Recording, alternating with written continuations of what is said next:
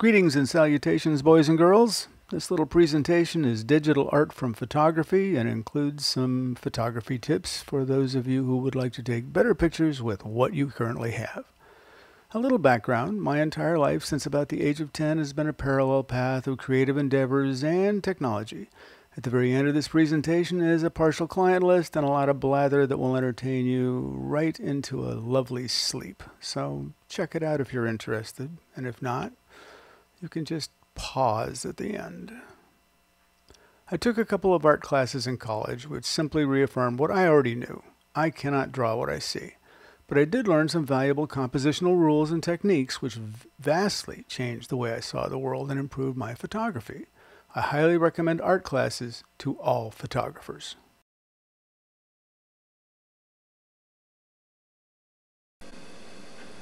These are my observations on the subject of art. Adults tend to lose their sense of wonder, having long ago indexed everything they see. If you spend some time observing a toddler, you will find they're like sponges with sneakers, absorbing every bit of their environment and asking limitless questions, filing all this away for future reference. I try to preserve in myself the childlike wonder exhibited by children, so I consciously take the time to appreciate my surroundings and examine the minutiae that make up my environment. The images I produce are my attempt to present the magical nature of our surroundings. I hope my work moves you to see your surroundings with new eyes, explore it as a child, and appreciate your world as someone who's been given a second chance at life. Everyone has a need to create. It has been my observation over the 7 decades I've spent on this planet that everyone needs to create something to feel fulfilled. And that can be painting or photography, calligraphy, gardening, flower arranging, cooking. As long as you've created something you can point to and say, I made that. It illustrates a sense of purpose and completion. All children are artists. They all have a need to create. Our system, unfortunately, discourages that as they're educated, and then they become frustrated accountants. Don't start. I could have said mechanic. Point of view is truly everything. One of the greatest mistakes most photographers make is taking pictures standing straight up. This is the vantage point everyone sees the world from, give or take a few inches. So taking photos standing straight up creates images with no drama, no uniqueness. Taking the photo from the vantage point of a 3-year-old, now that has potential. It creates impact. Most people don't see the world from that vantage point unless they fall down a lot. The same is true of a very high point of view. Small children spend a lot of time looking up and down and into. Everything looks bigger and more dramatic from their point of view. You can capture this magic by letting your audience see the world from one of these unique vantage points. Example 1. Point of view is crucial to composition whether you're a painter, photographer, or a graphic artist. It literally makes all the difference. Following are a few examples of what I'm trying to illustrate. Our first slide is the High Line in New York City. It's a very interesting area to explore. The top photo is what anyone would get standing up and snapping the shutter. The bottom view is an ant's eye view. In the upper image, it's not immediately apparent that the floor is awash in water. But looking at it from right above the water, you get to see moving water, legs, and a completely different view of this particular area. This one's titled Going North. It's an ant's eye view of railroad tracks. I bent over, held my Canon Rebel at arm's length, eyeballed the angle roughly, and tripped the shutter. And this is what I got. And it's featured in my coffee table book, Texas as I See It. Here's another example. This rusted out water tank doesn't have a lot of artistic merit from casually passing by, but looking straight up the side of it, you get a very different appreciation for its character. The patina from decades of weather, the broken ladder hanging askew, and the intersecting power lines. Laying on the floor of the Guggenheim Museum in New York City will get you this, before they throw you out. A water fountain as viewed from the point of view of a toddler is far more interesting than if you saw the same thing just standing up and looking down into it. You can frame your work with available objects. This is the first photo in my coffee table book. Bluebonnets through a fence. Most people shoot over the gate, not through it. They miss out on the dramatic effect of framing the photo with this partially rusted white iron gate. I used this green gate and chain to create perspective in the shot. The dry, cracked earth was caused by our drought several years ago. One of my Texas landscape series. This is a view from the top floor of the Embassy Suites Hotel looking straight down.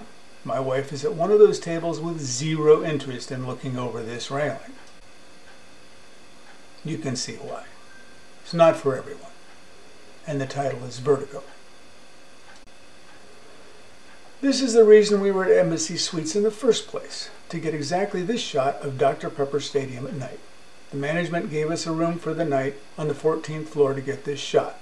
I had spent about 15 minutes driving around this stadium one day to try and find the right vantage point and decided the 14th floor of this particular hotel was exactly the right spot.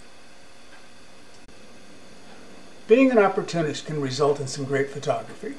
This particular shot is from a construction site in Frisco, Texas. I talked my way into photographing it for 3 days, and this is one of my favorite shots. I saw them setting up to cut this pipe and knew exactly what I wanted, so I got in position and waited.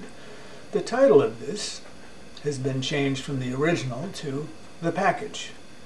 Women tend to really like this particular shot. You tell me why. Looking up this grain silo is another example of seeing your world like a toddler. Texas Landscape 3. I have a long list of Texas landscapes. Have you ever noticed that all barns are unique? We have literally thousands of them in Texas and no two are alike. This one is also from my coffee table book. Another landscape. Hay wheels, and in the distance all that's left of a little old Texas homestead. If you look closely, you can see nothing but a stone chimney out at the end. If you edit it out to be extremely different from its native aspect ratio, you can get a masterpiece from a snapshot. Well, maybe not entirely a masterpiece, but you're going to see what I mean. The next slide is a great example of cropping dramatically. Texas Landscape 5. The rusty mailbox and orange reflector were what made me pull over on this 75-mile-per-hour two-lane highway, and then the cloud formations, of course. Keeping the mailbox in the foreground creates drama.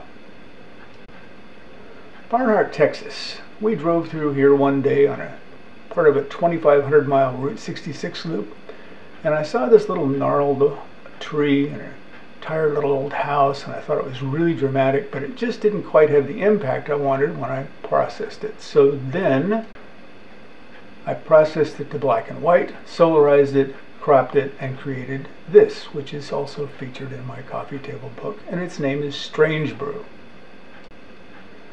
The crown jewel of Route 66 is inarguably Cadillac Ranch, just west of Amarillo. The concentric rings are artifacts from using a circular polarizer. I could have processed them out, but I liked the effect, so I enhanced it. Here's another view of Cadillac Ranch, and for me this is very reminiscent of the Beatles' Abbey Road cover. Railroad tracks. All photographers are drawn to the vanishing point effect of train tracks.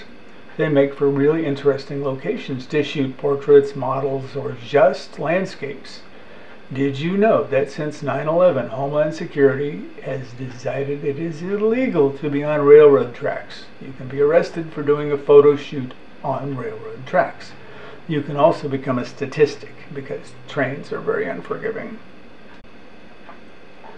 This Texas Vista is it called Dragonfly Vista because there's a dragonfly in the sky. It was just happenstance, but I kind of liked it, so I could have taken it out, but I left it. Stopping your car on the tracks to get this shot can get you flattened, so look both ways first. I really love the repeating light pattern in this particular shot. It's a Texas State Fair cafeteria back in 2009, and this is the view you would get laying on one of the Coca-Cola themed tables. They're not there anymore, so here's another great lesson. You see something cool, photograph it immediately because the next time you go there it's probably going to be missing. Entitled Split Cushion, I thought this chair could probably tell some great stories, part of one of our road trips. And this glass, with condensation and red light shining through it, just looked really interesting, so I grabbed my phone and took this picture. And this is what I got out of it. And this pedal organ at a B&B we were staying at in Texas just looks far more dramatic when viewed from the same vantage point a 3 or 4-year-old would have as they stood next to it. Be an opportunist. Always have a camera. Most of us have a cell phone anyway. Stopped at a traffic light in dense fog one morning. I captured this particular shot of a construction worker in a cowboy hat digging a trench. Hello, OSHA. What could possibly go wrong here? This is a glass wall at a nearby shopping mall at about a 75-degree angle. But wait, there's more. 2 of these guys doing what is the completely unsafe approach to caulking this glass. The final touch. I saw these 2 workers assembling a turret on a new home around sunset, so I settled in and started taking pictures. This particular capture has a very Michelangelo-esque feel to me, and it's entitled The Final Touch. 2,000 degrees. One of my clients recycled precious metals. They told me they were about to do a pour and would I like to photograph it. Silly question. These are large crucibles, and the one in the back has just been poured with molten gold at 2,000 degrees. And this is the furnace they use to smelt the metal with. I entitled it Hell. I'm frequently asked what the best camera is for getting great pictures. My answer has always been the same. It's the one in your hand. If that's an $8,000 Canon rig, terrific. If it's a smartphone, that's also fine. It's never the equipment, it's always the creative process that makes for spectacular images. And the next slide is one example. This was taken with a Samsung Galaxy S5 on a moving boat at night on the Danube. This is the Parliament building in Budapest. It's not the equipment. It's not the equipment. It doesn't matter if your medium is photography, watercolors, pastels, acrylics, or mixed media. Some of the most dramatic work ever created was made with very low-tech equipment and materials. Jackson Pollock created his world-famous abstract art by dousing a horizontal canvas with common house paint. Henri Cartier-Bresson, the godfather of modern photography, used a 35mm Leica rangefinder camera with a 50mm lens for his amazing photographs. The creative process can be made easier or more versatile with a massive arsenal of equipment, but even if you have the best equipment in the world, you can still turn out nothing but expensive snapshots unless you have vision. Seeing the world from a unique perspective produces unique images, regardless of the equipment employed. Let's explore the world of digital art. Digital art can be many things. It can involve manipulation of photography. Posterization, like the Obama poster created in 2008, is an excellent example. It can be hand-illustrated images produced on a computer. This is an example by one of my favorite artists in Germany from his Digital Punishment Facebook page. You can combine photography and text, like this example I created a few months ago. A dandelion in the word blow. I also created one that said dandelion with the dandelion in the O. Digital art can also be composited, which is combining multiple images to create something not found in nature. Augmented reality, like I use in my Alien Vista series, and pure abstract art in addition to geometric art. Composites and manipulation of photography are my specialties. I'm an old school pixel editor. The largest commission I've done to date is 26 feet by 6 feet high, and this is a skyline of Dallas and Fort Worth combined for Delta Airlines in 2013. For a sense of scale, this is how big that is. More composites. This is Big Tex at the Texas State Fair. And the picture on the left was the original, which is a pretty good picture of Big Tex, but it's a boring blue sky, and I've got a light post in the way. So I replaced the sky and put in the Ferris wheel from elsewhere on the property.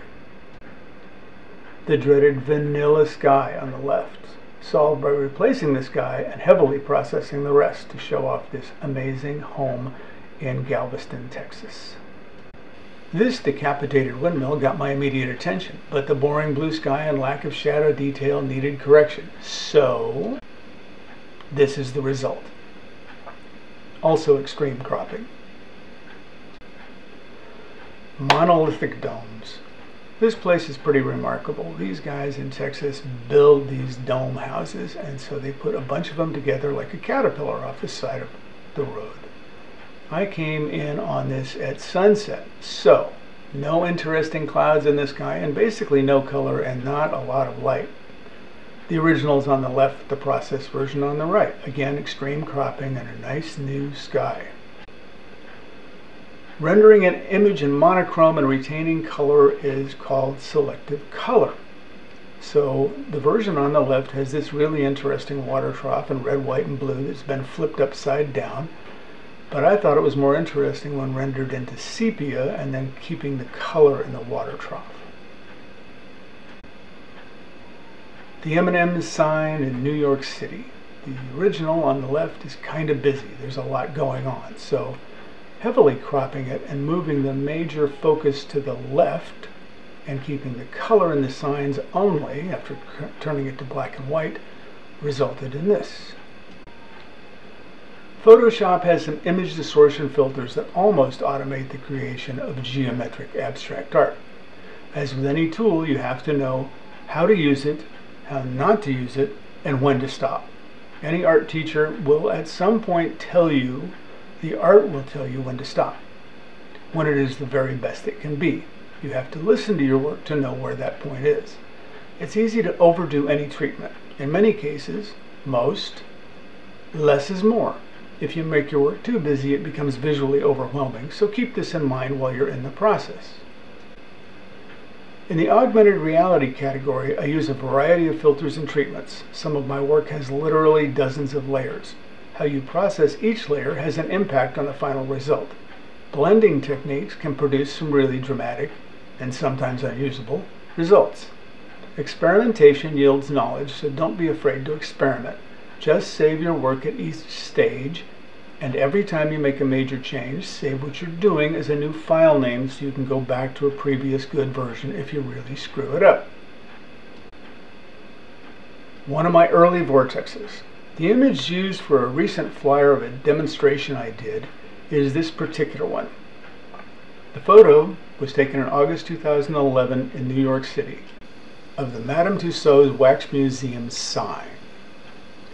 So the original's on the left, the processed version on the right. Again, I moved the sign over to the left of the image and kept the hand that holds the sign as the main focal point in the center. Then I twisted it into this with the polar vortex effect. I thought the marquee rushing towards the viewer at the bottom was especially dramatic with a hand in the center. When I decided on an image for processing into my Vortex series, it has to have certain elements that will manipulate well. Parallel lines, vibrant colors, large blocks of definable subject matter. These all translate well when twisted into a design.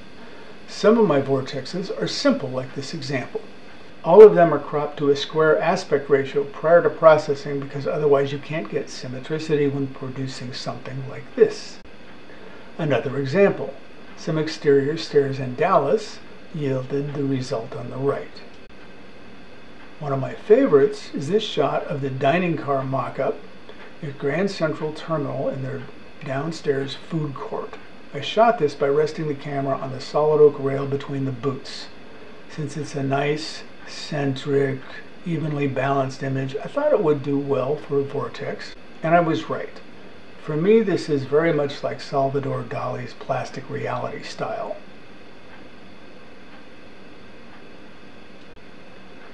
Architecture in abstracts. This is a roughly 100-foot-long pergola in a nearby township, one of my favorite structures, and I thought it would translate well as an abstract, and sure enough, this is what I got. I love the way the roof section of the pergola translated into a heart shape when I was done. Looking down a stairwell. Again, this is what I mean by point of view. This was a stairwell in Vienna with a frosted glass wall, and I thought it'd be a really interesting shot looking straight down it, and it is, but it became really interesting as an abstract once it was twirled into a circle pattern and then reproduced multiple times in layers. Everything doesn't have to be square. I like art in diamond shapes because it's really dramatic.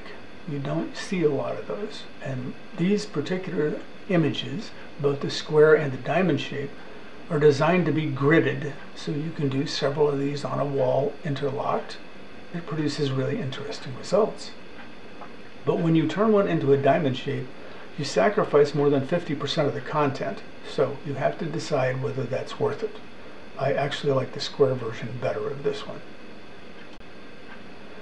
And this one, I don't remember what it came from originally, but everyone sees something different in this particular vortex. And this vortex recently took first place in its category at an Art Society show. It's my most recent creation, and the next slide is the origin of it. An old V8 engine in a 30s vintage car on Route 66 that someone had spray painted with their own creative intent. This one is called Wind Tree, and you'll see why in a minute. Winter trees, part of a commercial photo shoot I did many years ago. Sometimes repetition is all you need, and in this case, I took one image, rotated it, and reproduced it around the center, and yes, it's a Whataburger building. As I said before, the Vortex series is designed to be gridded, and this was the grid we had in our bedroom at our previous home. The orb. Again, the dramatic aspect ratio here creates some interest, and this is made of a couple of different images. The mirror images above and below were from the first Jimmy Buffett concert in Frisco, Texas, photographed from the top of a building, and in the middle is an unusual translucent tree gall that I found in our driveway. It looked like this. And this is what the concert looked like before cropping and modification. Social distortion.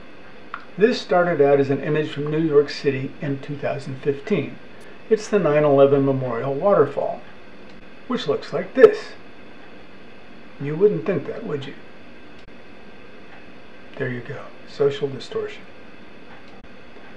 The Alien Vistas series. I started working on this several years ago by transforming regular old images from nature or cities and tweaking it until it looks like it came from a different planet. This was actually from the mud flats in Alaska from the train on the way to Seward.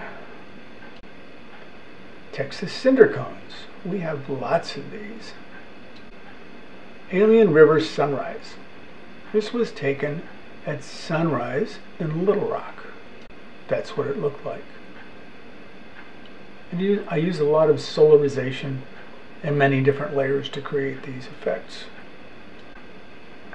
Alien landscape. Multiple layers, solarization, erasing things that I don't want, resulted in this, a very dark and brooding image.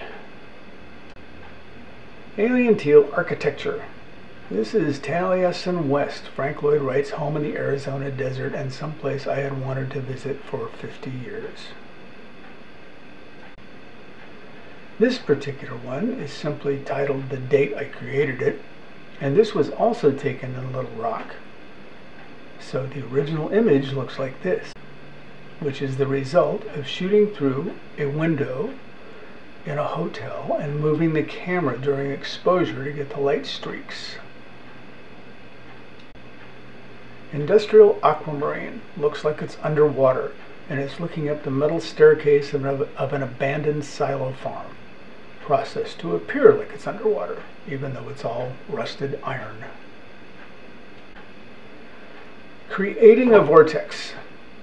Recently, I was looking for an image to create a vortex for this particular presentation, and I decided on this one. This is looking down through the Brooklyn Bridge to the deck below with some taxis coming through. And I thought the parallel lines and the bright colors from the taxis would translate well. And it did. This is the final result, which is entitled Through the Looking Glass. This one is called Vortex Lacewing. Again, same original image, completely different treatments. So if you mosey on over to the next video in this series on creating vortexes, you will see how I did this. And here's some information about me, links to different websites, and my email address, and some background details. Feel free to mosey on over to the video for the other demonstration at this point if you want. But in 1960, our next door neighbor was a ham radio operator who encouraged me to get involved in electronics.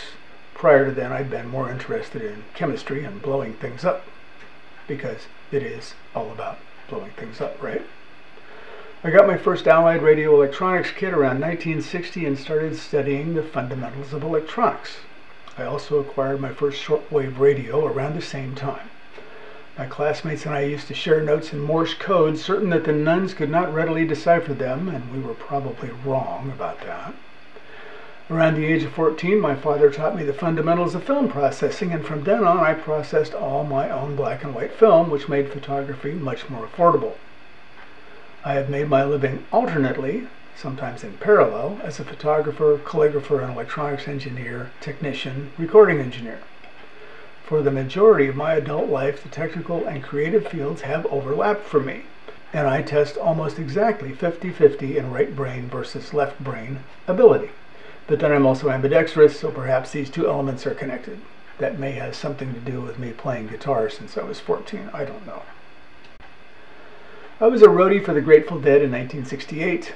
I ran JBL's electronics assembly line for a year in 1973 and 74. I was a studio engineer for Motown Records in Los Angeles. I was a recording engineer, acoustic engineer, and studio designer for a long time, almost 20 years. I was part of the design and implementation team for the first computerized house in 1981, and I was with Symantec Corp for 3 years supporting their project management software. And then I remembered why I'd been independent for 15 years and opened my first computer consulting company in 1995.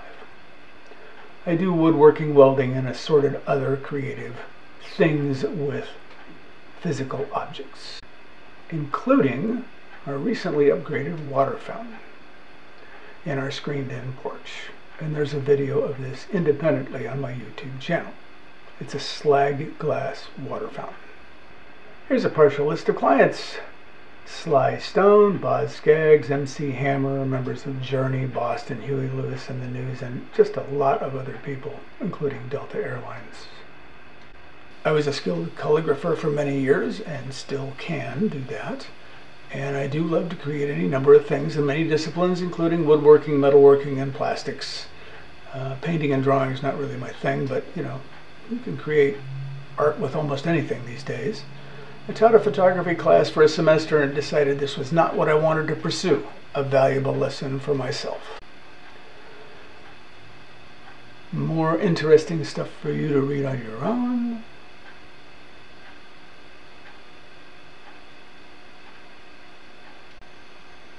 This staff: Slick the dog, and Emperor Julius the Most Bestest, who is currently curled up on my desk and wishes to be involved in this process.